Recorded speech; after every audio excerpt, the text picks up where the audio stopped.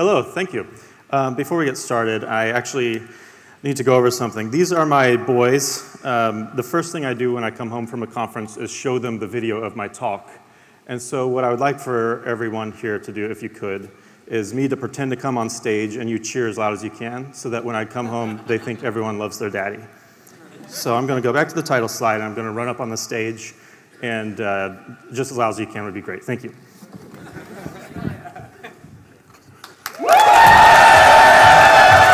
Oh, come on. No. Sit down. Sit down. Sit down. I've got a lot to go over. Thank you so much. Wow, it's great to be here. Guys, come on. I've got a lot to cover. So I'm Jeff Cross. I'm the tech lead of the mobile team on Angular. And as the title says, I'm probably the most trustworthy person here at the conference. So if you're going to one talk the whole time, this is probably the best one to be at. You actually get two talks for the price of one today because my colleague Alex Rickabaugh is going to give a talk right after mine. So Alex and I are kind of like the band NSYNC, that we collaborate on a lot of things, we work together, we make albums together, but every once in a while we do solo projects, just like, you know, I'm Justin Timberlake in this metaphor and he's Joey Fatone. But we always come back together just like NSYNC, which we'll be doing right after this conference to get back to work on making mobile awesome. So my goal is to equip you with the knowledge so that you can decide a mobile strategy for your applications, like picking the tools and strategies to use for serious applications, not your toy apps that you build at home. And then Alex is going to talk about making the most of your mobile web experience. So I've got 20 minutes, so what can we fit in 20 minutes? I think we could probably evaluate and compare every tool and library and idea in the mobile landscape. Or maybe just to be practical, we could focus on the pieces that pertain to Angular. So looking at some tools that are specifically integrated with Angular. So there's going to be some information overload. I'm going to be talking really fast. But don't worry about it because I'm going to share the slides. They've got lots of information and links inside.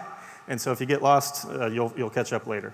So let's take a look at some of the mobile enthusiasts who go on and on about their tools way longer than any of us care to hear about them.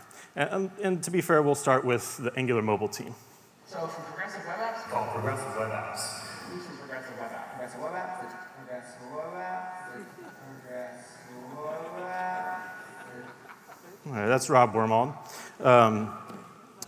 We talk a lot about progressive web apps. It's actually where we spend a lot of our time on the mobile team is making it easy to build these progressive web apps. And if you haven't heard that word before, that term before, it's just a way of thinking about building web apps to feel like installed native applications, to have the same kind of feel and behavior, installed to home screen, loading instantly, working offline, those kinds of things. So we talk a lot about it, and the question is it the one true way to build applications today? Can you drop everything you've thought about building mobile applications and just build with progressive web apps? And we'll look into that a little bit more later. But first, let's look at some other enthusiasts. So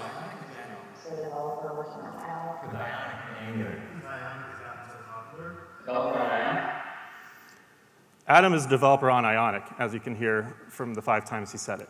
Ionic, everyone's heard of Ionic probably. It's this cool hybrid thing built on Cordova. So you build apps as web apps, but you can ship them in phones and you can mix with native features. You can add native UI and access native APIs while having a nice experience and sharing a lot of code with web apps and using your web app skills. So we've got progressive web apps, we've got Ionic, which is the hybrid apps. What else do we have? And NativeScript, it's a product called NativeScript. So there's a product called NativeScript, as you saw there. And Jen Looper will actually be presenting later. So will Ionic folks. Brandy and Adam will be presenting, which you should definitely check out their talk. So NativeScript is kind of a different approach. It's not hybrid in the same sense as Cordova, but you do get to write JavaScript and TypeScript, and it actually runs at runtime with the application, but you use native UI. So you have the advantage of fast native UI with hardware acceleration, nice smooth scrolling, all of that with a lot of ease. So we've got these 3 contenders. You know what? No single strategy has to be used in isolation. Actually, most of these tools probably will be combined with something else, maybe web and NativeScript, web and Ionic, or maybe no web at all in some cases. And so we want to look at how they complement each other, what strengths and advantages are the different choices you might make. So the questions we want to answer today are, do I need a web app?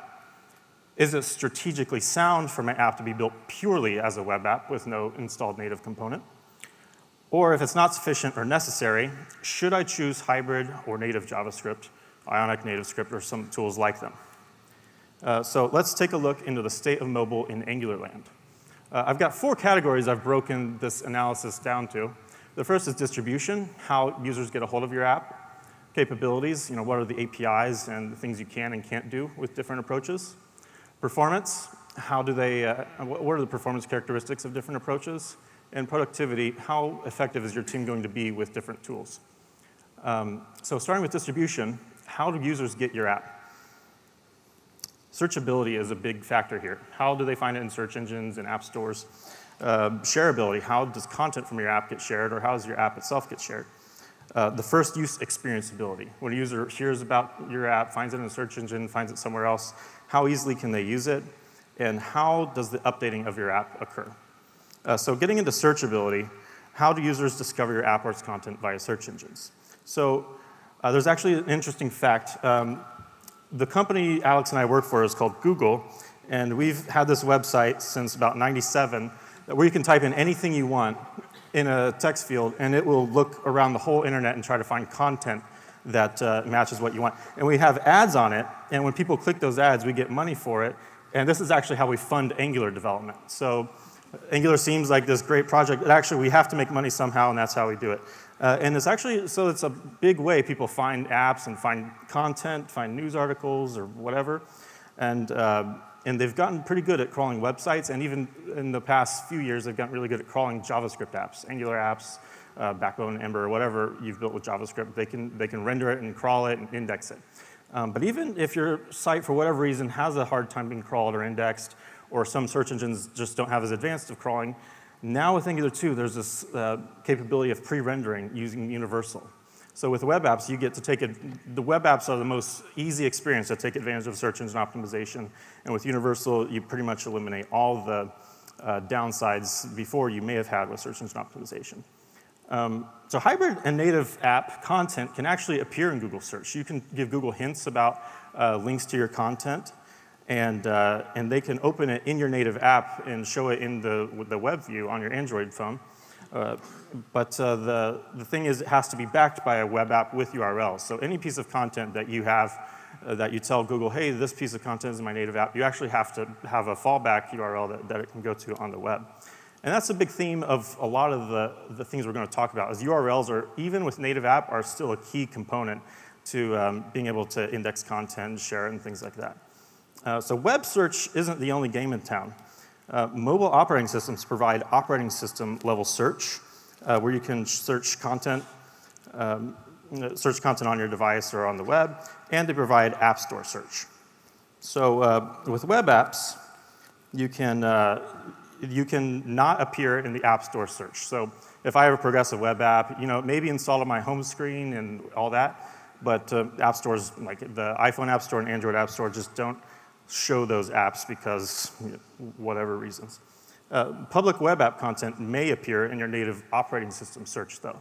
So on my iPhone, I can search my device, search for AngularJS, and it's got a mix of websites here that match that, as well as I have some podcasts below that I've subscribed to that it shows content from. And so you might need a hybrid or native JavaScript app if your users expect to see you in the App Store search, or if they want to see your app's private content using native search. So if you have a web app, your public content can show up in your operating system native search, but your private content can only show up if you're installed in a native app on the user's device. So in summary of searchability, if your app and its content should be discovered in major search engines, there must be a crawlable web version. You have to have a web app. If your app should be discovered by app stores, there must be a native or hybrid version of the app. And if your app's private content should be discoverable via operating system level search, there must be a native or hybrid version of the app installed. So part 2, shareability. How easily do users share your content? Let's apply this to web first.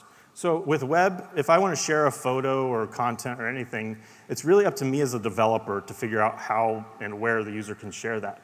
A lot of times, if I want to get a photo from the device, I'll just have a file input and don't have to select the photo from their file system and get it from there. There's no integration with the native gallery or other APIs. And there's no way for me to just say, I have the content now let the operating system's native sharing mechanism take over and share it to wherever they have. It's up to me to work directly with web APIs. So I can send a text message with Twilio, or I can send an email with Mailgun or SendGrid or something like that. But it's a little bit more friction. The user has to provide some authentication for those kinds of things. So it's not a nice experience. This is being worked on. Someone on the Chrome team is working on specking, being able to share from a web app and let your native sharing mechanism handle it, so apps that you've installed that can handle that type of document can take it. So another way to put it is the developer chooses where a user can share, how and where they can share, whereas on native, it's up to the user to install apps that can handle sharing content. So the other side of it is, can a web app handle the shares that come from other apps? So there's no way to do that right now.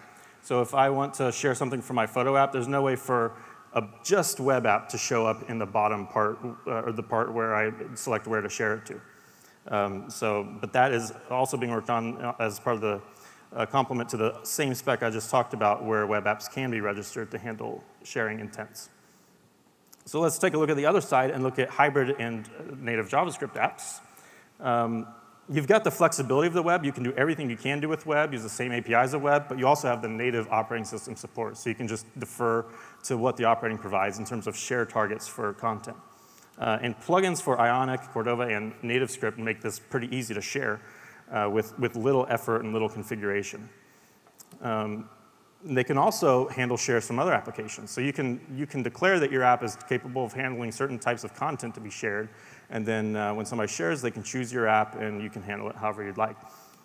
So to summarize, excuse me, web app is currently limited to sharing with web APIs and can't handle shares from other applications. Native and hybrid can provide OS-level sharing integration. So if that's important to you, then you'll need some kind of native component to your strategy. So first, use experience ability. How does the user get your app and its content? Generally, the faster the user can start using your app, the better. I don't know if anyone disagrees with that. OK. So clicking a search engine result and immediately seeing a restaurant review is better than clicking a link and installing an app to see a review. This is kind of a dig on Yelp. I don't know if Yelp is popular here, but they are always nudging me to install their native application, where everything I need is actually in the web app, so I have to scroll through things to get to it. So installation requirements equals friction. This adds friction to the process of users using your app. And friction turns out to be abandonment, and the abandonment is usually pretty bad. For this example, actually, the Google Plus app, when they had this mobile app that people would show up to and click links, they have this giant thing that would show up on the screen and get in between you and the content. And they have a link where you can visit the mobile site, but they actually had a 69% abandonment rate with this page just by having this here. Excuse me. Abandonment might not matter to your app. Like, people churning around, leaving your app might not matter. There are actually some legitimate cases where you may not care. Like, if your native app is just, you have to be native, you can't even get a fraction of the experience on web, then maybe installation isn't such a bad thing. Or maybe you've got a small internal app for a small user base, something they'll install once and use for years. You don't really care about the installation friction so much as a news site or a review site where you're handling lots of traffic every day for people wanting quick information. So forced or pressured installation needs strong justification and careful consideration. You should really give some thought to this. Think about how it impacts your bottom line, and figure out if you can ease that a little bit better, provide more value in your mobile app, ease the amount of hints you give to them. Android's actually introduced something interesting, which is called Android Instant Apps, where you can have native apps that you can access from the web without installing your app yet. And it may encourage the user to install the app after that point. But this is exciting, and I'd like to see more integration with this with Ionic and NativeScript. So in summary of the first use experience, be where your users are, remove the obstacles between users and their content, get out of the way as much as you can, and give tasteful hints to let your users know about your installable app. Like, progressive web apps are a good example of this. Opera, Firefox, Chrome, they all will, after the user's been using an app for a while, they'll give a hint on the screen like, hey, you seem to like this app. Maybe you want to install it to your home screen. And it's not even a native app, but it goes to their home screen so they can launch it from their home screen after that point, but it's not too annoying. So last part of distribution, updatability. How do you get the app to your users? So this is pretty critical to user experience. If your update process, excuse me, if the time between you adding features or fixing things is delayed getting to users, then they don't get access to new features quickly enough, or critical security fixes, or critical performance improvements. And so choosing your strategy based on how you can do this is worth some time. So on the web, the standard process is you upload something as a developer to your server, and the user just refreshes, and they've got it. And that's not bad. They get it after everything loads. But even with Service Worker now, you can do more advanced loading of the application in the background. So your server can say, hey, I've got some updates. I'm going to push them down to the Service Worker. Service Worker can update things in the background. So the next time user opens the app, you can reload the app with all the new content without having to fetch anything over the network. So you get kind of a native-like experience with that, but you're still getting fresh content and fresh fixes and features for the user. So let's look at hybrid and native JS, how their update process works. So if you change anything with your app's binary or any native features, you have to republish to app stores. And this can halt the process because with iOS, you've got to go through approval and review. And even with Android and iOS, you can require manual approval from the user if you've changed anything like permissions with your application. And you may have to wait for the user. They may not know that they need to update the app manually. And hybrid apps, they need to be republished if the native features have changed or embedded content has changed. So it's kind of an advantage with hybrid apps that you can have a lot of your content just be remotely loaded in web views. And so if you can change that content as much as you want, as long as what's shipped in the app that gets installed on the device isn't changing, like you're not adding new native plugins or changing the skin that's loaded on the device, then you don't have to push to the app stores until you add native features. And I know NativeScript is also working on some ability to be able to do that as well. So updatability summary. Web provides the shortest path between deploy time and updated app available to the user. Hybrid and native JavaScript have potentially longer turnaround because of App Store review, delays in automatic updating, and a potential need for user approval. So having covered the distribution, let's move on to the next major section, which is capabilities. And so what I'm going to cover here are APIs that are available in native or web, and kind of looking at the discrepancies between what you can do in what places. And I'm looking at it as kind of binary, like you can or can't do things on web, but it's actually more nuanced than that, and I encourage you to look some more if there are particular APIs you care about, like it may be much better on native or much better on web. That's something we're not going to get into a lot today, but you can research on your own. So hybrid and native apps, they have access to APIs that web apps do not yet. So a lot of these APIs are things that are being worked on and maybe are in experimental branches of browsers. So let's look at some APIs of note. And I'm going to talk about the latest versions of Chrome for Android and Safari on iOS.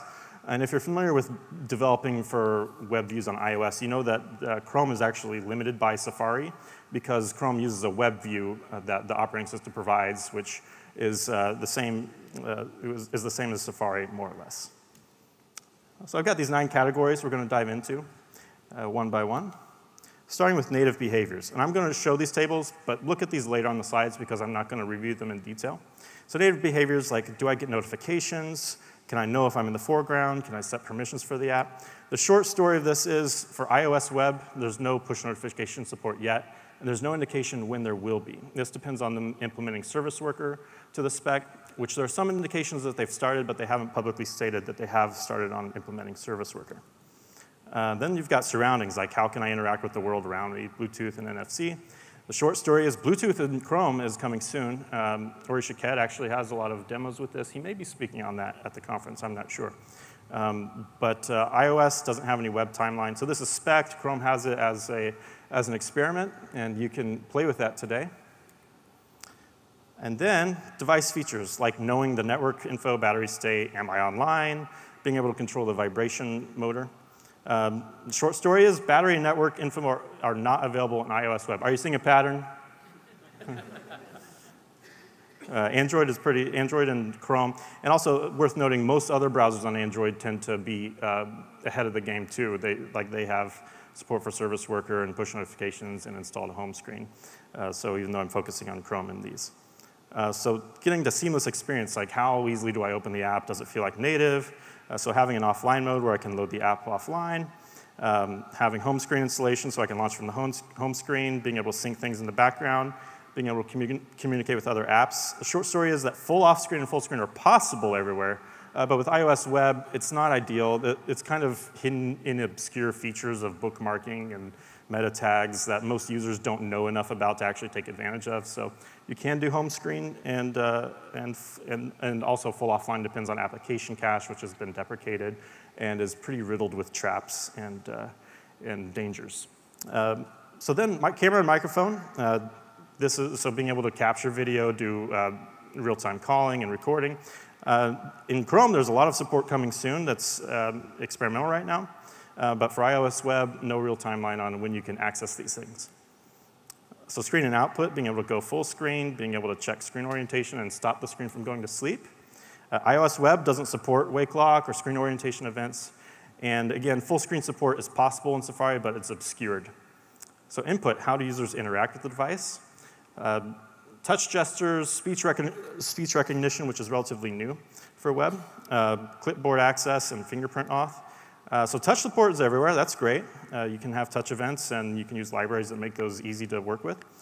Fingerprint auth is something that's pretty interesting, but is right now only available on iOS Hybrid Native. And when I say only available on iOS Hybrid Native, I'm sure you could, with Ionic or NativeScript, work with Android's fingerprint auth API. There just aren't plugins out of the box right now that work with it. And no timeline on when those will be available in web. So there's one category where iOS leads, I guess.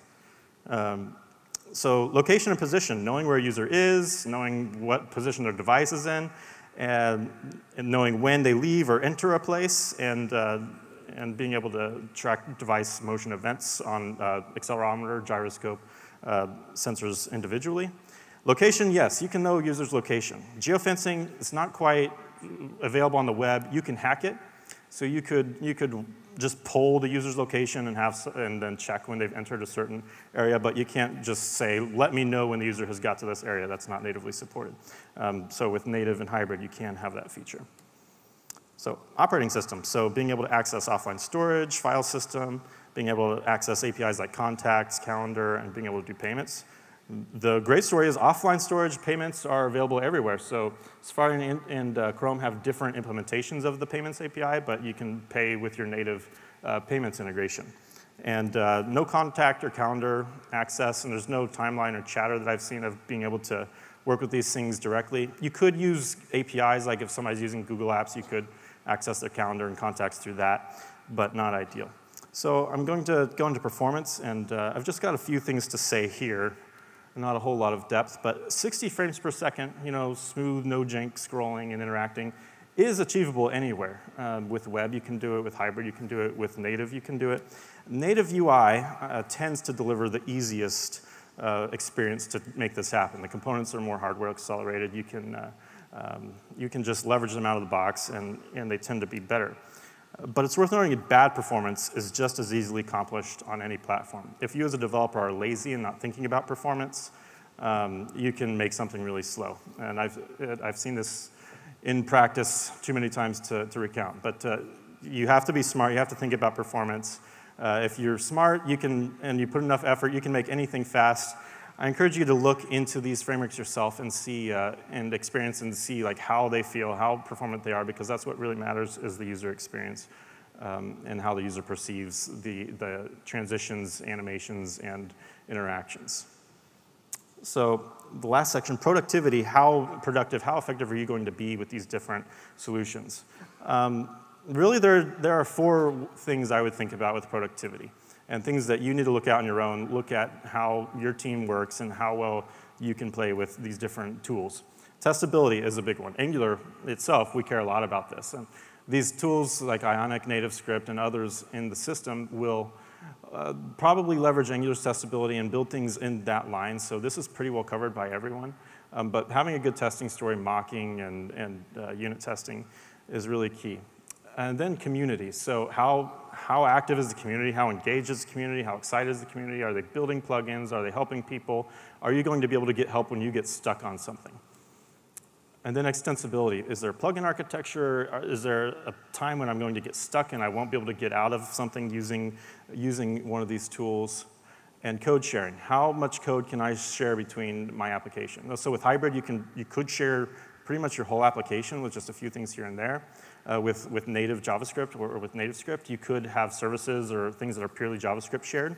But it's up to you to decide how much you can share between the two and how much that saves you. So to conclude, I covered a lot of stuff. I probably forgot some things and got some details wrong. But I did get a lot of help from people to make sure I was representing things correctly. So I'd like to encourage you to try Angular 2 for NativeScript, Web, and Ionic on your own. Check out the developer experience. They've all done a great job at making it easy to try these things. And then evaluate how well they meet your goals. And I just want to say thank you to folks from Telerik, from Ionic, and Addy at Google, and John Papa from Disney for the help in getting the content together for this slide, and in general, just being helpful otherwise. Thank you. Here are the links to projects. I'll tweet these slides, and they'll share them later, so thank you very much. Yeah.